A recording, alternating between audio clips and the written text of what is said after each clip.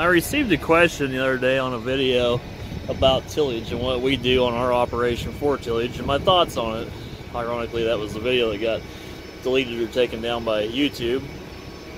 What I'm standing here in front of right now is a Glencoe soil saver. I actually purchased this from up north around Minnesota, probably around 2008, and I was not using it anymore, and I sold it to a neighbor who lives about 4.5 miles away. He's a John Deere salesman I've had a good relationship with for years, and purchased many of the John Deere things you see in our videos off of.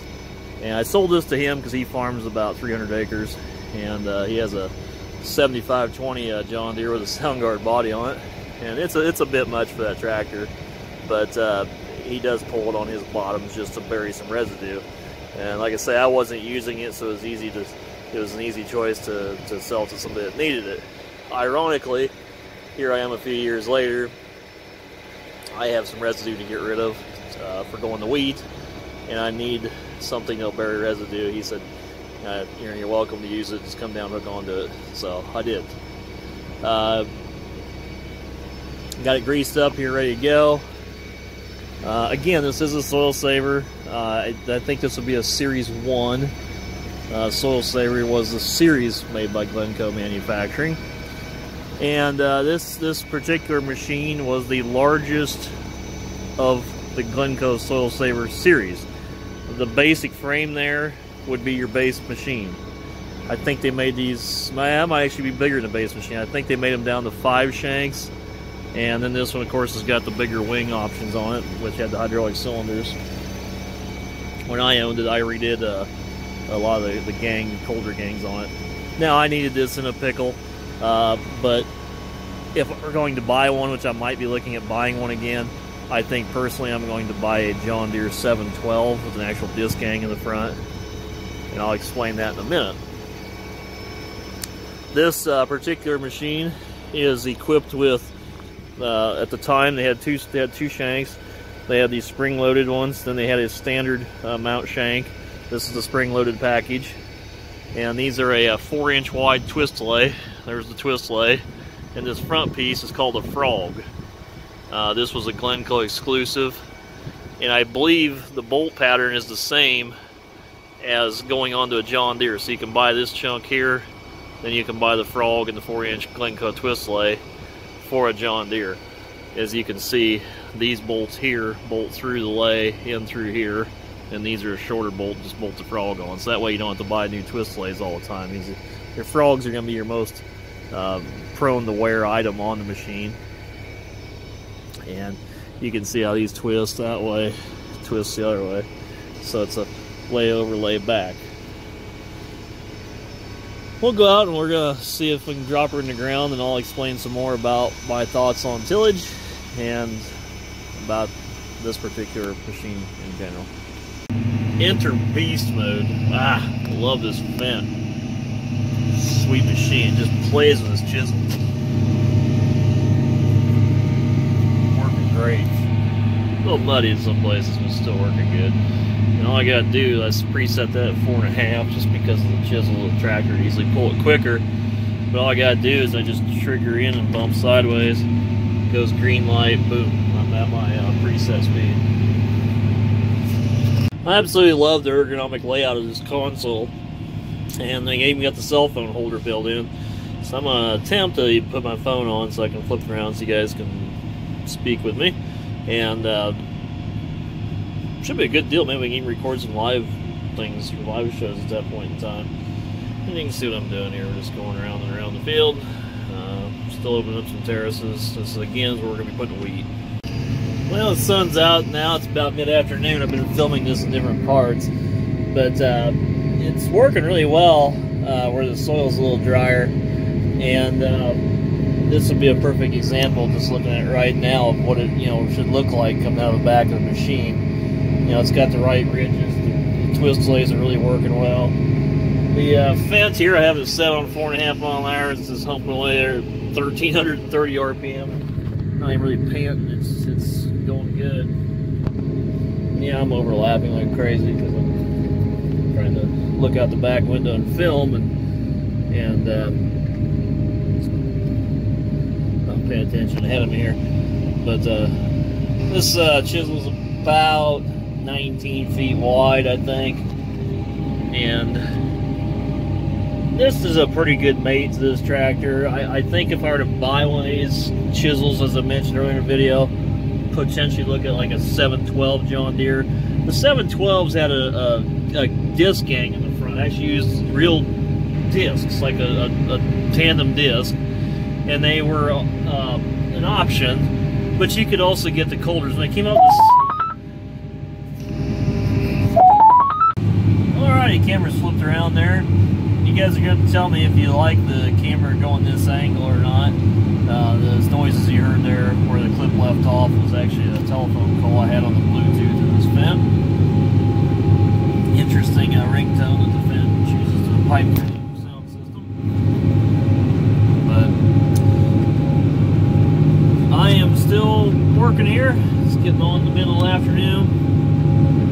It's working great. It's even better as it's drying on down throughout the day. But the main point of this video was to talk about tillage, so that's what we're going to talk about. The question was, what's the best machine to do tillage with? I like things like the Cross Dominator. This tool for its time era was a very good tool, but again, the reason I'm using this is because we're going to come out here with an 8300 John Deere grain drill, which is a single disc opener, it's a cutter, and we don't want hairpinning, or otherwise we're going to have a bad stand. Now, to describe hairpinning, that's to press the material with the cutter into the ground, and then you end up with under the seeds that dirt residue, and you won't have a very good stand of wheat. So this machine is not something I would normally use, and the reason we don't normally use this is because we can only legally do it once every 7 years as part of the farm program.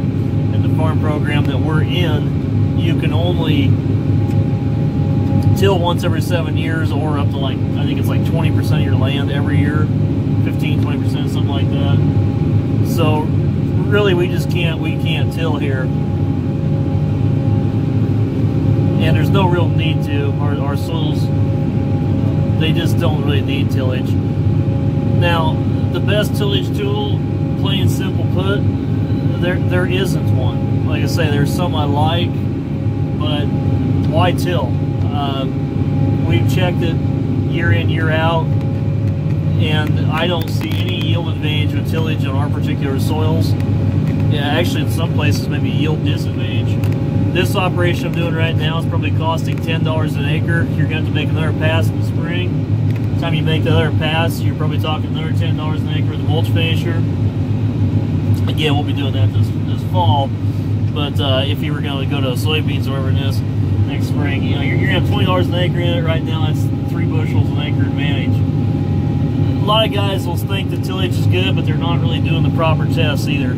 I have actually went into the ridge, is what I'm working on right now. I've actually split this ridge, flagged it, mapped it, done half of conventional tillage, done half of the ripping, even tried vertical tillage. Vertical tillage is the only thing that seems to have a halfway payoff to it. But again, you had to make 3 bushel an acre. The best yield advantage I had with the conventional tillage program was approximately 1.5 bushels an acre better on soybeans, and sometimes it's actually been less if you don't get it done quite right, especially if you run into a compaction issue in the spring. There you go, camera starting to focus. So I don't really recommend tillage. The Great Plains Turbo Max, and then John Deere's got a new version out that's very similar to the Turbo Max.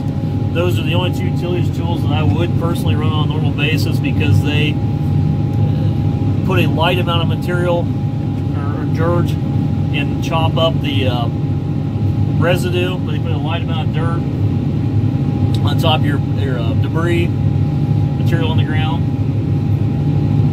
When you do that, you're going to end up getting activities, bacterial breakdown. You know, it's going to make everything a lot better for the cellulose and breakdown release of the PK and everything into the soils.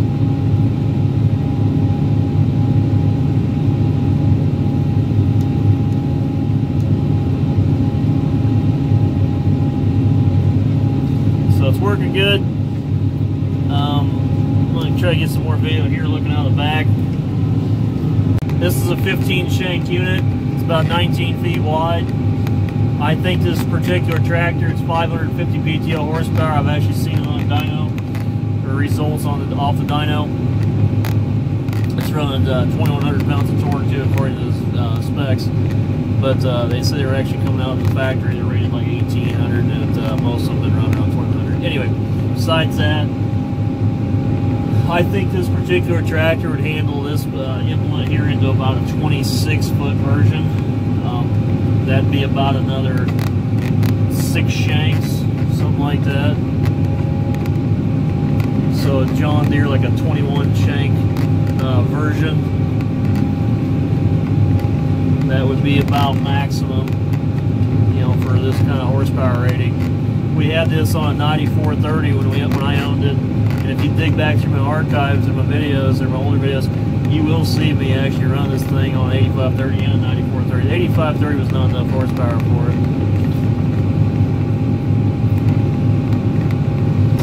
The old sun shines awful low in the sky this time of year. Makes it hard to see around, but you can see what I've been getting done here. It's working really beautiful. This is a 2-rank machine, means there's 2 ranks of front and the rear rank of twist lathes. The colders are just a colder to cut it up ahead of it. And again, it's working great, but I think a John Deere with like a 3-rank layout and discs would even be a little better. The only way I would run John Deere, there are different spikes you can get, different ends, but I would personally run the 4-inch twist lathes because I love the way this lays it over. And these actually are the only type of chisel plow that works for our hill anyway, because it leaves little ridges, so if you do get erosion, they kind of act like little individual terraces and you don't get massive erosion all over the place like you do with maybe a standard chisel plow. Some guys actually use like field cultivator sweeps, big giant field cultivator sweeps. I don't like those because they just the job that they do. Well, thanks for riding with me today. If you like that new camera angle, the phone holder over there, I can do some different videos in that. Maybe it makes it more personal where it looks like I'm talking to you. And let me know your comments, thoughts there. Or maybe you like watching this stuff. And I gotta get a mount so I can put this outside and get some clips of it running outdoors too. And I may try to do that yet today. But thanks for watching. Please comment, rate, and subscribe. And stay tuned for more. And as a teaser, you're going to be seeing something soon. It has to do with a rectangle, maybe an OLF. And if you're somebody local, you probably already know what I'm talking about. For the rest of you, stay watching.